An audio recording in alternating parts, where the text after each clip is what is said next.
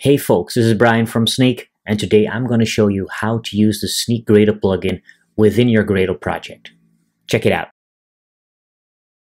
I will start with the Gradle project I just created in IntelliJ based on Java 11. I will insert two compile dependencies. First, I'm going to import Guave, and second, I'm going to import ZTZip, a zip library. For a fact, I know that this version 1.12 contains a vulnerability. I will use the Snyk Gradle plugin to scan my dependencies for vulnerabilities. The Snyk plugin is published in the Gradle plugins portal, so within the plugin DSL I just have to declare it. The current version is 0.4. Next, I will set a few properties for the plugin. First, I will set the severity. This is the threshold. In this case, I want to break my build whenever there is a vulnerability, either low, medium, or high. If I do not fill in the severity or omit the severity completely, the Snyk plugin will just show you the vulnerabilities but will not break your build.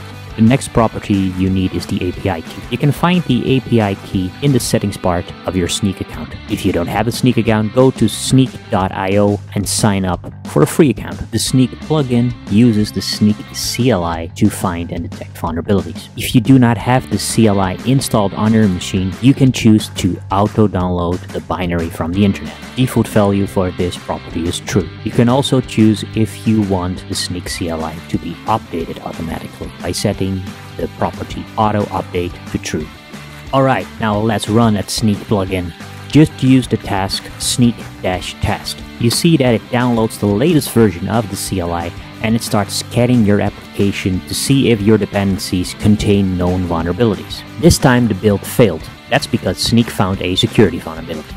There is an arbitrary file write security vulnerability found in the zip library I just imported. The output shows me that if I replace 1.12 for the newer 1.13 version, the problem will be fixed.